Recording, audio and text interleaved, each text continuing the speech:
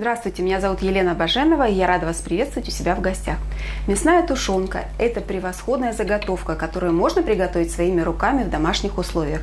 Ее рецепт предельно прост, а в итоге вы получите вкуснейшее блюдо. Для рецепта возьмем промытые и порезанные на кусочки говядину, кусочки небольшие. Дальше соль, топлёное сало, а из специй нам понадобится лавровый лист и черный перец. Первое, что нужно рассчитать, это соотношение мяса и соли. Берем баночку, в которой будет готовиться тушёнка. У меня это пол-литровая, закручиваюсь крышкой. Теперь наполняем банку кусочками мяса. Но делаем это не плотно, не утрамбовываем, а просто, так слегка придавливаем. То есть не свободно, чтобы оно лежало. Вот чуть-чуть подправляем, чтобы не было пустот.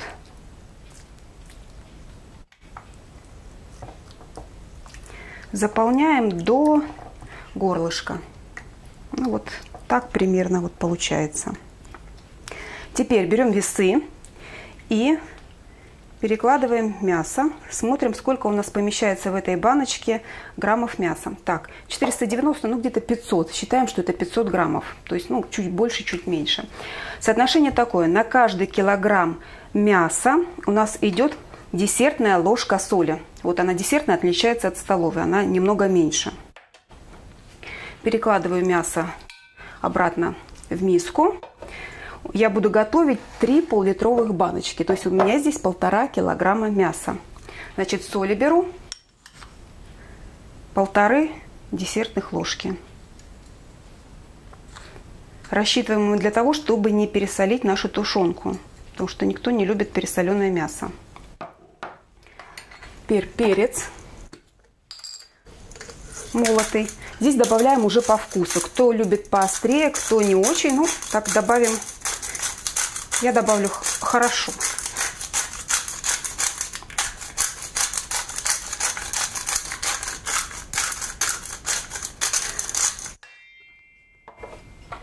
И перемешиваем. Наверное, это удобнее будет делать все-таки руками. Начинаем заполнять баночки мясом. Стерилизовать банки и крышки не нужно, просто хорошо их промываем. В каждую баночку выкладываем по лавровому листику и перец горошком, 5-6 штук.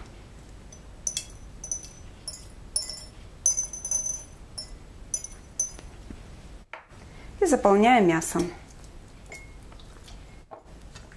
В каждую баночку нужно добавить по столовой ложке растопленного сала.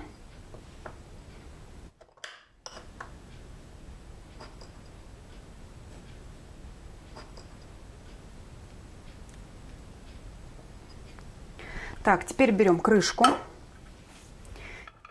и хорошо закручиваем банки, каждую баночку.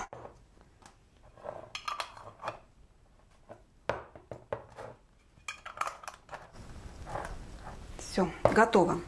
Готовить будем в скороварке. Открываю крышку.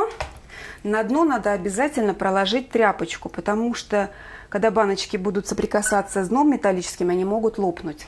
Выкладываем тряпочку, устанавливаем банки. Аккуратно. Так. И заливаем водой. Воды наливаем по плечике баночки.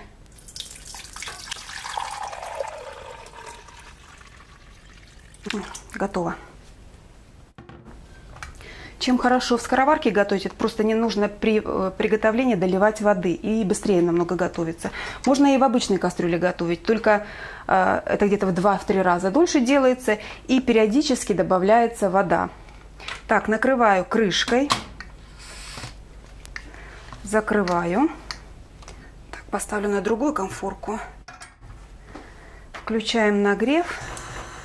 Я сначала ставлю на большой, это принцип приготовления в скороварке, и жду, когда у меня индикатор давления поднимется, вот этот красный флажок. Появился индикатор давления, теперь мне надо огонь уменьшить и поставить самый-самый минимальный. И под крышкой скороваркой я буду варить тушёнку где-то 3-3,5 часа. Если вы делаете в обычной кастрюле под обычной крышкой, то варим 8-10 часов, периодически подливая воду, чтобы баночки, следите, чтобы баночки были по плечике в воде. Прошло 3,5 часа. Отключаем нагрев и оставляем тушёнку в кастрюле под закрытой крышкой до полного остывания. Я оставляю на ночь. Кастрюля с тушёнкой простояла всю ночь. Полностью вода остыла. Снимаем крышку. И достаем баночки. Немного выступил жир, но это ничего страшного. Крышка хорошо закрыта. Нам осталось протереть баночку и отправлять ее на хранение. Такая консервация хранится при температуре не выше 12 градусов. Это уже готовые продукты, можно смело подавать гарниром. А сейчас я буду заниматься приготовлением тушёнки из утки. Видео вы увидите в следующий раз. Удачных вам заготовок!